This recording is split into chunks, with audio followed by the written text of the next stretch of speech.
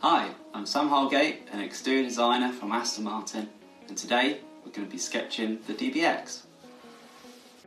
So this is how DBX started back in 2015. The design brief was to create Aston Martin's first SUV, and the challenge was to bring our design DNA to a new type of car. Importantly, it started just like this, with a biro and a clean sheet of paper. This car was designed from the ground up, so it wasn't constrained by an existing platform, which allowed us to hone the proportions and balance interior space with exterior elegance. This car's got a real TARDIS feeling. It feels much bigger on the inside than it does on the outside. At the front, obviously the most notable feature is the signature Aston Martin grille. Whilst designing this, we took a lot of inspiration from iconic DBs of the past, such as DB5. Either side of the grille is heavily sculpted, and in the corners, the daytime running lights don't just give a distinctive on-road presence, but also act as an aerodynamic duct to help reduce drag.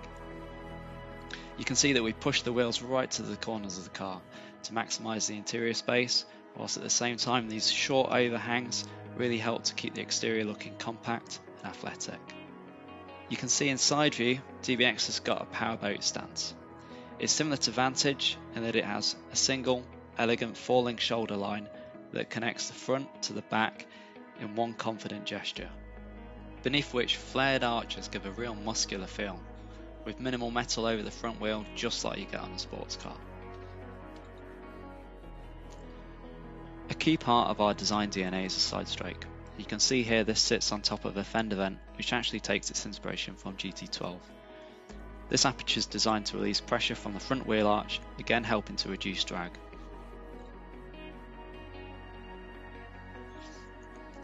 When you look at DBX, you'll notice the doors are very sculptural, something not normally associated with SUVs.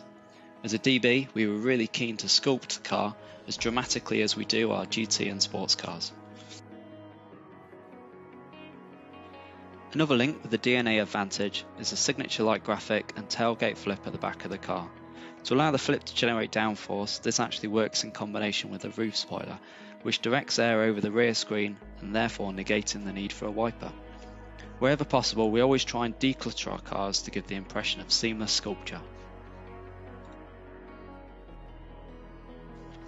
This is a car that really came alive whilst being sculpted by hand as a full-size clay model. A lot of care has been taken to apply beautiful surfacing to a new proportion. It's been fantastic being part of such an important car in the company's history, but of course it takes a huge amount of work from an entire team throughout the development of the car, ensuring that it's got the right level of craft both inside and out to be unmistakably Aston Martin.